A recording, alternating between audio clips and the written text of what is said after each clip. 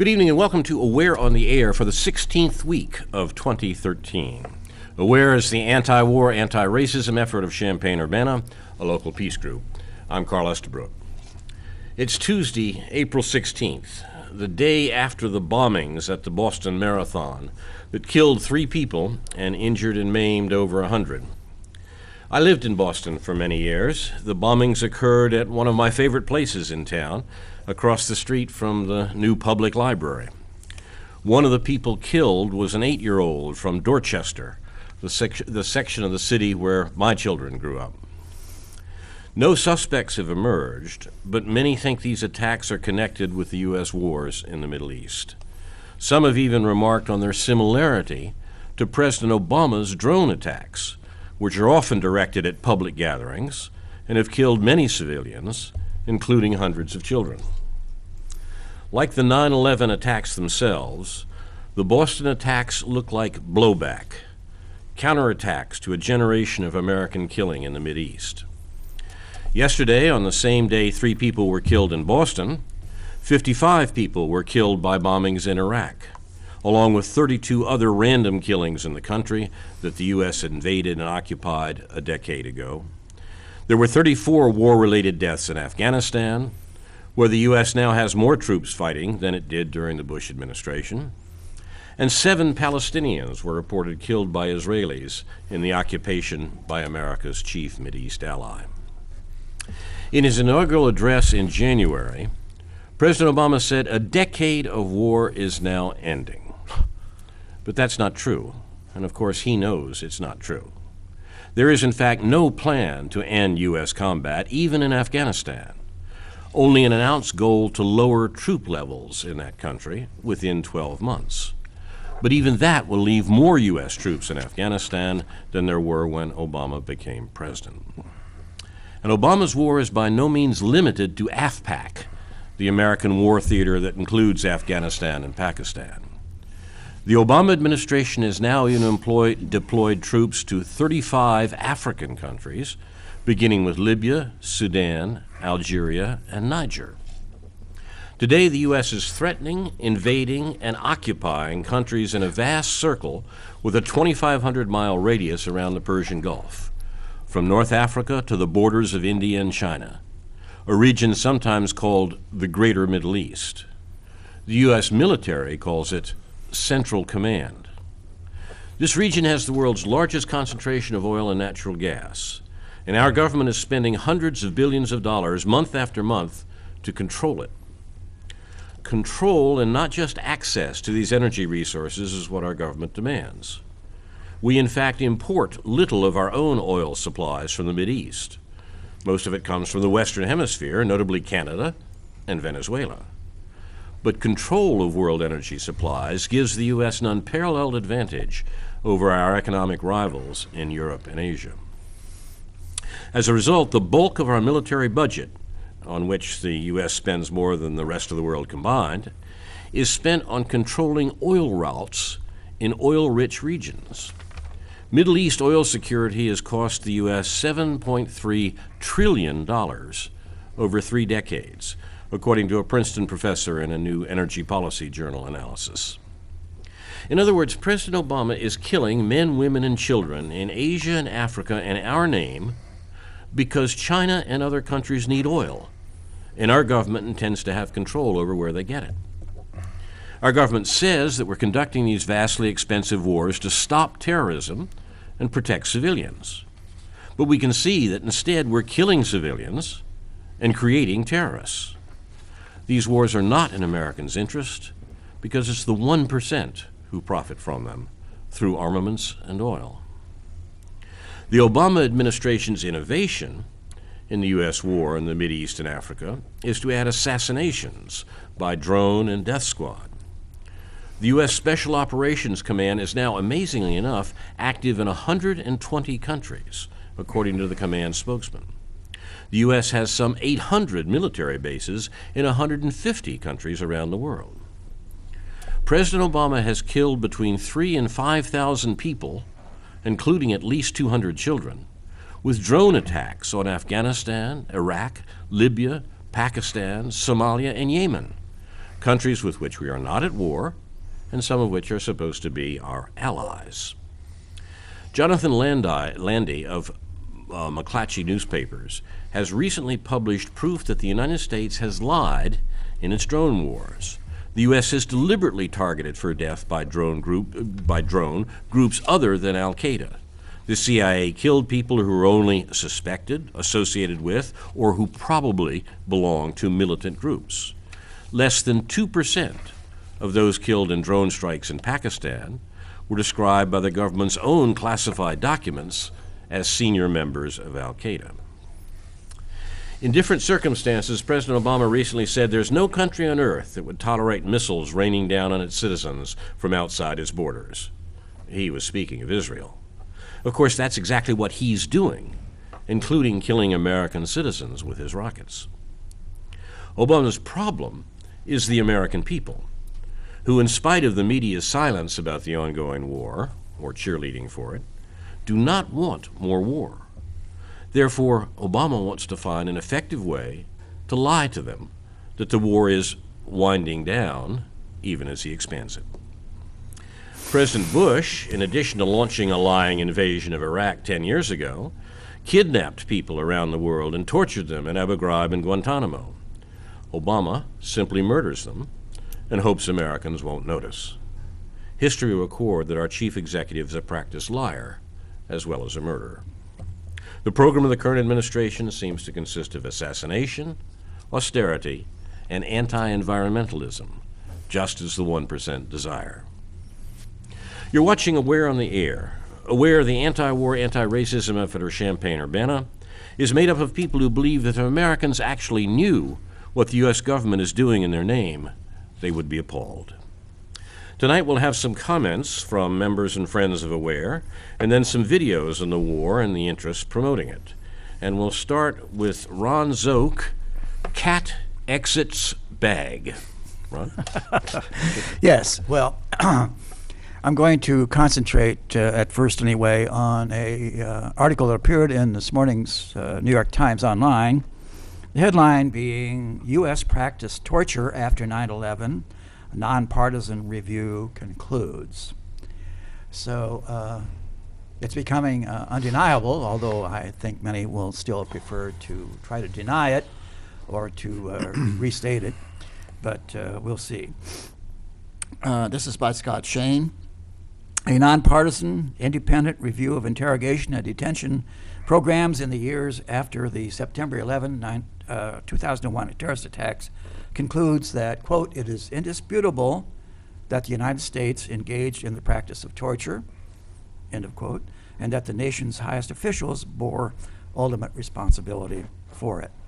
The sweeping 577-page report says that while brutality has occurred in every American war, there never before had been that kind of, quote, considered and detailed discussions that occurred after 9/11, directly involving a president and his top advisors on the wisdom, propriety, and legality of inflicting pain and torment on some detainees in our custody. The study by an 11-member panel convened by the Constitution Project, a legal research and advocacy group, is to be released on Tuesday morning. I think that means this morning, April 16th, 2013. So this goes on. What they mean by calling this nonpartisan, I'm not sure. Independent of what, I always have to ask. And what they're trying to avoid, of course, is the accusation of bias, which is freely thrown around these days. Anyone who says anything that I dislike or disagree with is biased, of course. So they're using the same line that whenever there's a United Nations resolution, for example, anyway critical of Israel, the United States will either veto it or the Israelis will reject it and ignore it, claiming that it is biased and unbalanced, and so can be ignored. This report deals with what came to be called enhanced interrogation. It became crucially important that these tactics of causing pain and suffering to people were not called torture because that is so clearly contrary to both international law and American law. So we had to call it something else, the waterboarding, the other tactics that were used. This report says the use of torture had no justification and damaged the standing of our nation, reduced our capacity to convey moral censure when necessary, and potentially increased the danger to U.S. military personnel taken captive. So the enemy out there in these foreign countries can refer to the same kind of rationale. It's a matter of military necessity or national security that they start torturing captured Americans. And we never seem to think of that when we're whipping up these legal rationales. And of course, there are always a core of legal whores who are available to provide a lengthy and detailed and very impressive justification of anything that the powerful or the wealthy want to do. Interrogation and abuse at the CIA's so-called black sites, the Guantanamo Bay prison in Cuba, and war zone detention centers have been described in considerable detail by the news media and in declassified documents, although the Constitution Project adds many additional details. The report's main significance may be its attempt to assess what the United States government did in the years after 2001 and how it should be judged. The CIA not only waterboarded prisoners, classically known as the Chinese water torture, but slammed them into walls, chained them in uncomfortable positions for hours, stripped them of clothing, and kept them awake for days on end. So, like the still secret Senate interrogation report, which is, of course, classified, the Constitution Project study was initiated after President Obama decided in 2009 not to support a national commission to investigate the post-9/11 counterterrorism programs as proposed by Senator Patrick Leahy of Vermont and others. Mr. Obama said that he wanted to look forward, not backward. Aides have said that he feared that his own policy agenda might get sidetracked in a battle over his predecessor's programs. And indeed, what we seem to have is a kind of gentleman's agreement that these people will not prosecute their predecessors for war crimes, crimes against humanity, and the like, because of their theory that this would induce conflict and instability in the system, apparently. And so there are no prosecutions of those who are powerful enough or rich enough, actually, to be immune to prosecution, like the banksters and so on. Their institutions are too big to fail, and those masters of the universe are too big to jail. So it still goes on. Quoting, "This has been not been an easy inquiry for me," Asa Hutchinson, the top Republican in this group, said in an interview. He said he thought everyone involved in decisions from Mr. Bush down had acted in good faith in a desperate effort to try to prevent more attacks. So they have judged that the motives and intentions of those people who were doing the killing, bombing, torturing, and imprisoning, kidnapping, and so on, their motives and intentions were honorable anyway. And this is what we heard after the Israeli invasion of Gaza, for example, and killed over 1,000 people there, that their motives and intentions were really good. And there were a number of accidents, of course, unavoidable accidents that resulted in death or injury to hundreds of people. But it's a war, and there's no way to avoid that. So how these things are justified typically, and here's the pattern that has emerged. These actions against American interests are called a war or military action. Don't you know there's a war on? It's a war. Now that every conflict is called a war, every criticism of one person, of another person, it seems, or any group, is now instantly called a war. And the war talk has become so common, so routine, that now we seem to be dismissing it or ignoring it without attention to what is being said or what it's being actually used to justify.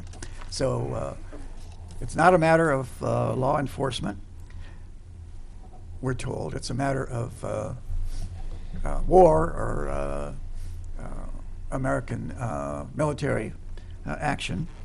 It's not law enforcement. The Constitution would seem to set certain constraints on what people can do in enforcing the law.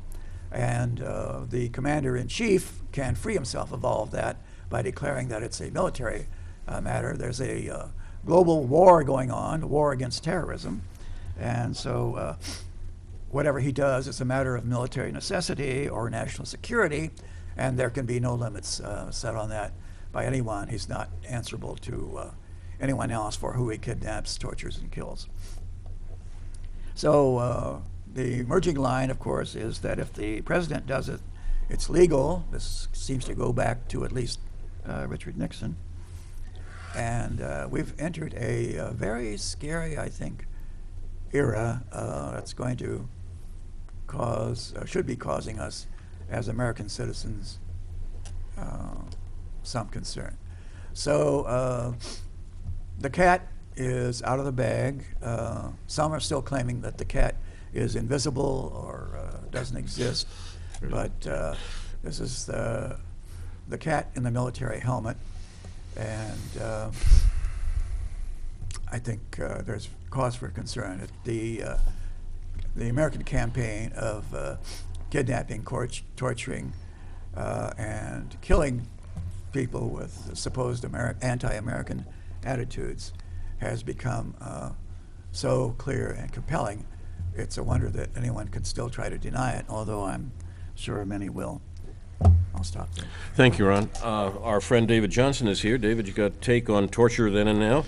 Well, actually, there's a lot both you and Ron said that I could comment on. I want to state right off the top that despite the very slick and very professional propaganda efforts of the U.S. corporate media, 67% of the American people oppose these wars. They want the troops home, but yet the policy continues and expands. I mean, we have to question whether we still live in a democracy or not. And I have to say this, the only way, whether or not we still live in a democracy, the only one way to tell for sure is that if we, the citizens, start demanding, start making our voices heard by emails, phone calls, and actually showing up at our congressmen and senators' offices and tell them what we want, and not just passively let them run our country into the ground, because unfortunately this is what's happening. Everybody has, everyone's busy. Everyone has to go to work, or I should say most people have to go to work every day. They have families, they have responsibilities, and the thing is, it's very difficult for the average American to take the time to do this, but we must. We must, because look at what's happening. I mean, these people, these 1% are running our country into the ground. They're bankrupting us, and our standard of living has dropped in the last 30 years, and it's on an exponential level now, just in the last 5 years. Now they're talking about cutting Social Security and Medicare, which is a way, in the long term, what they want to do, of course, is to undermine it and eventually privatize it for the benefit of those bankers, the large banks like Goldman Sachs, in order to same ones who crash the economy. I mean, they want basically, those are the people, it seems like, who are actually running the country, is the financial sector, the large banks. So isn't it time that we, the American people, start taking back control of our democracy? And it's not going to be easy. We saw with the Occupy movement a couple years ago. Gosh, it seems like even longer than that. But I mean, unfortunately, it was just a flash in the pan. But nevertheless, I think an indication of it was that the vast majority of the American people sympathized with what the Occupy movement was doing, supported it. There were Occupy groups meeting and having demonstrations in small towns, even all over the United States at the time it was happening, getting all the news coverage in New York City, Oakland, California, and other places.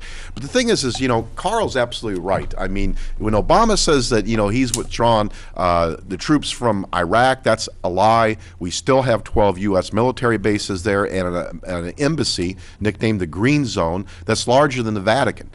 We still occupy that country. It's just that there's less U.S. troops there, and it's mostly hired mercenaries, or they call them contractors. And a mercenary is a mercenary by any other name, and likewise torture is torture, whether it's by any other name or not.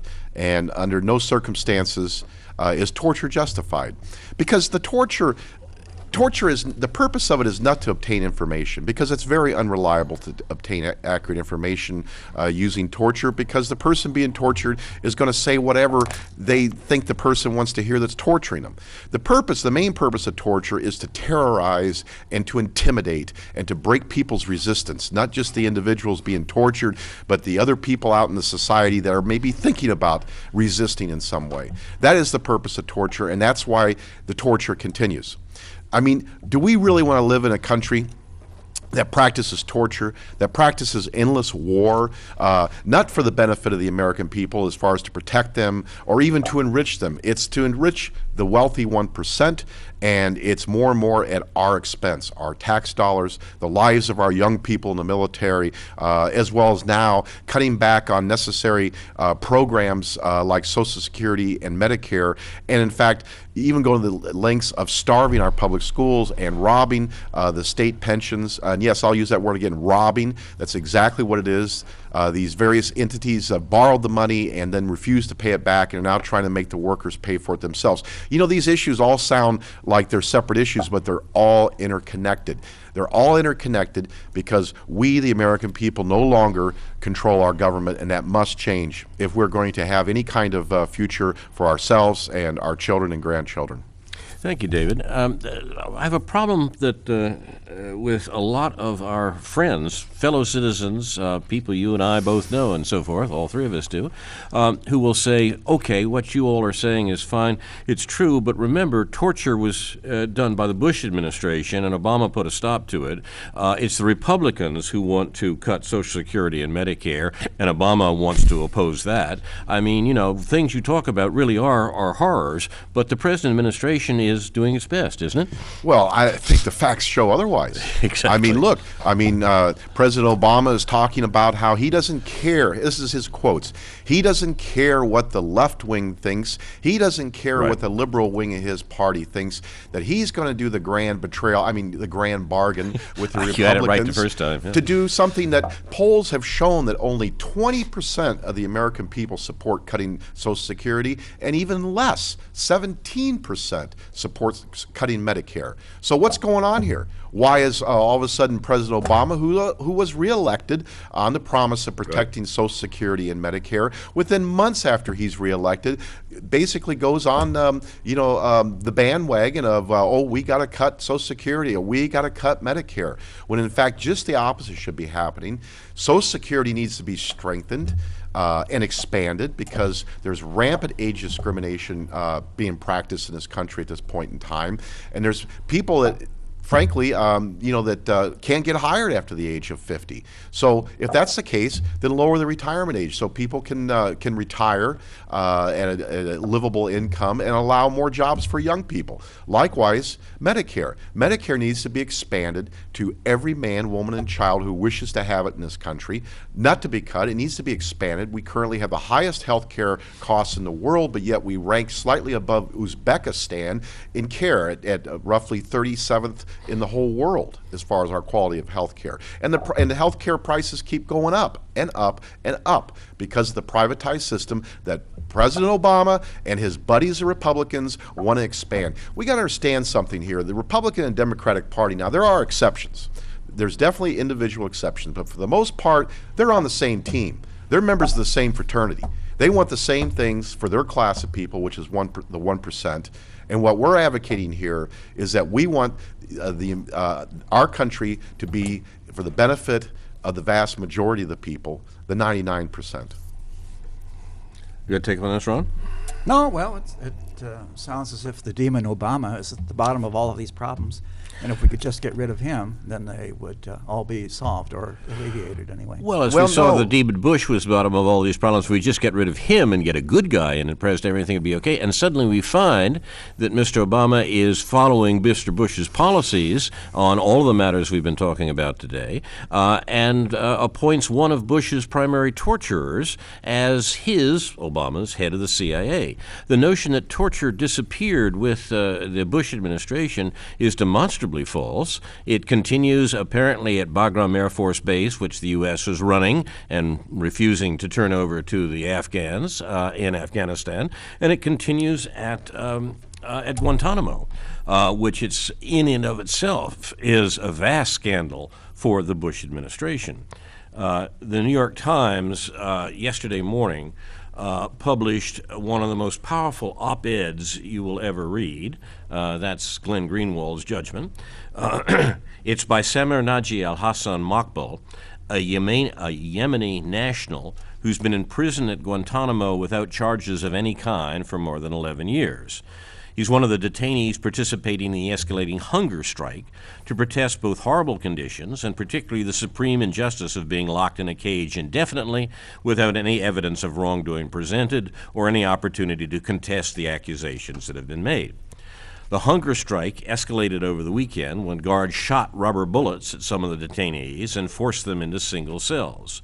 Maqbal wrote, after a fashion, this op-ed that was in the paper yesterday through an interpreter and a telephone conversation with his lawyers at the human rights group Reprieve.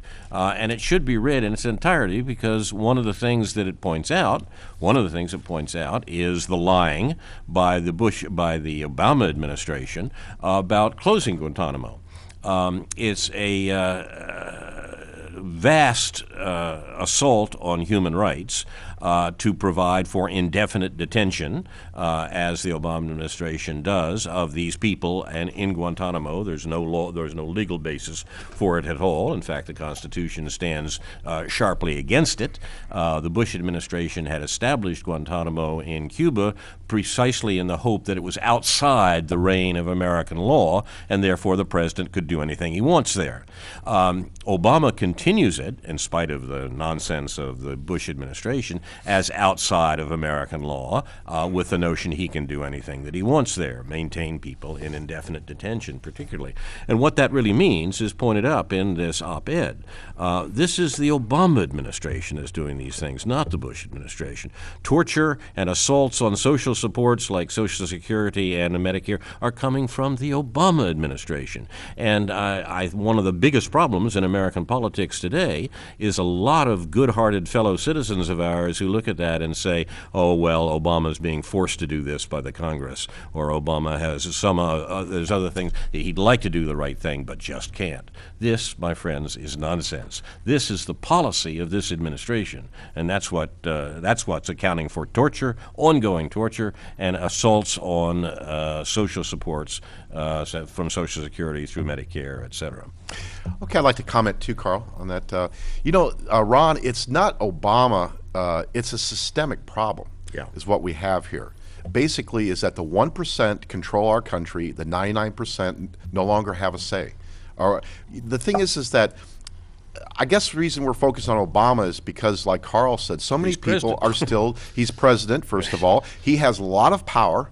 Not ultimate power, but a lot of power. If he really wanted to, he could always, at the very least, he could go on television, nationwide television, and make an appeal directly to the American people to support him. Has that ever happened? No, it hasn't happened, because he's basically part of this game. I call it the good cop, bad cop game, like being interrogated by the police. You have two cops who work for the same police department with the same goal. One comes on like a hard person, so to speak. I can't say what I was going to say on the air. The other one comes across like he's your friend and he just wants to help you.